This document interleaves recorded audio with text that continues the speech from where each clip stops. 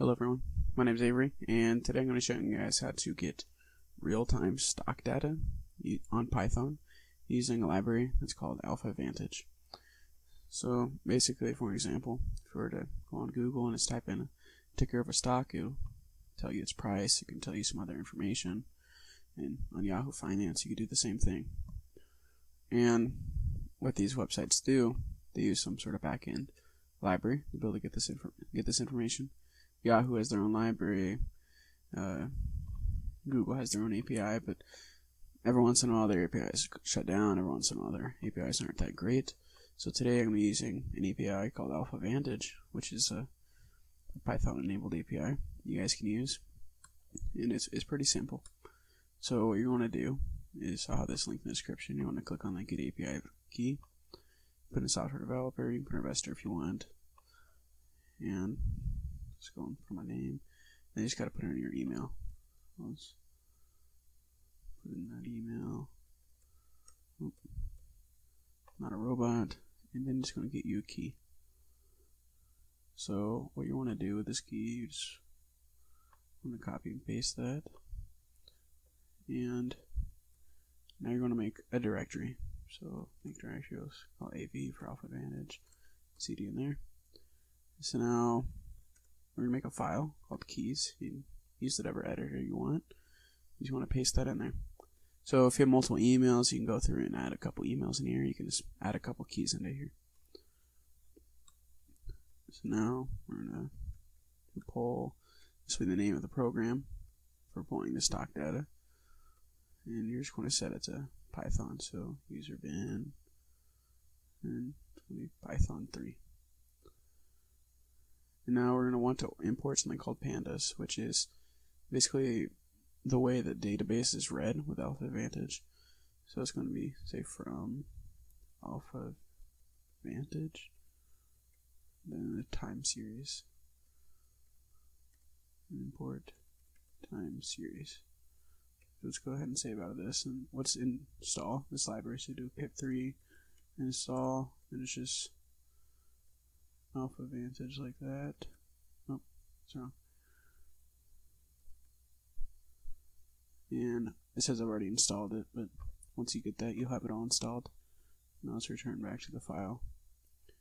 Now we're going to want to import system, because we're going to be using system to put an argument for the stock ticker. So we can even do that right now.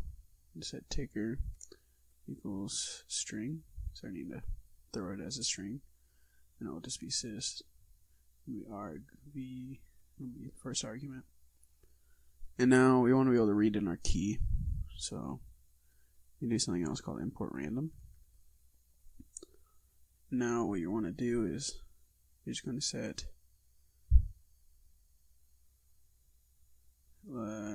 lines equals open and keys, which is the name of the file that we put the key in. Let's do read, do split lines. So basically now if you just do lines 0, it'll give you the first line, do lines 1. But now we want to randomly place it in, so we're going to say key equals random choice, and throw in lines. So now for example, if this file has a bunch of different ones, it'll randomly just pull out a key from there. So you don't need to do it, because with AlphaVantage, there's a couple different options for pricing, and the default option, it's going to be able to still get all the indicators like it says right here, but you can only get a certain amount of polls, a certain amount of requests, and within a minute and within a day. So the more keys you have, the better it is. You can switch back and forth. But then if you're only working more on this, you can go ahead and in AlphaVantage, you can go ahead and pay monthly for more request options. So it says time variable, and this time variable is going to use in the time series. So we're going to set time series, the key, send that one to key, an actual variable that we just made, output format, and we'll set that to pandas. Pandas, like I said, is the the database library that's used by the Alpha Advantage.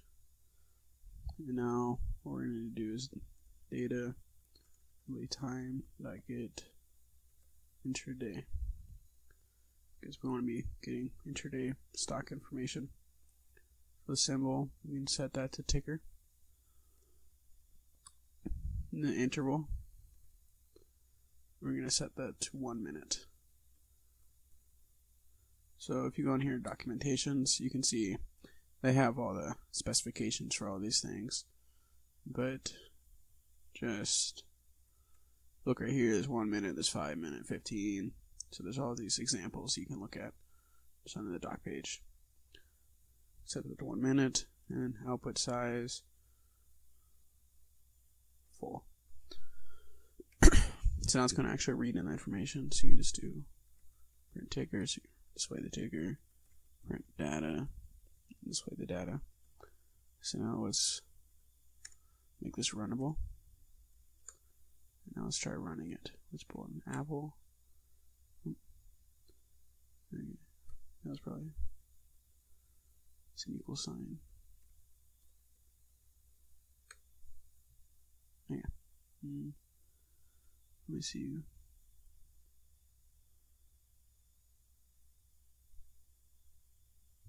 Okay. So I need to. It's probably because this is the exact same name. So let's just throw that in right there. See if that fixes it. Okay. So as you can tell, took an apple, it reprinted it, and then it gives you some information. As you can tell, you asked for minute, 1 minute at a time, the interval, so it's giving you every single minute. It has the open, the high, the low, the close, and the volume of the trade. And then down here, there's a little more information, just stating what's displayed here. But basically, that's the simplest way to use this program. You can just put a different ticker in there.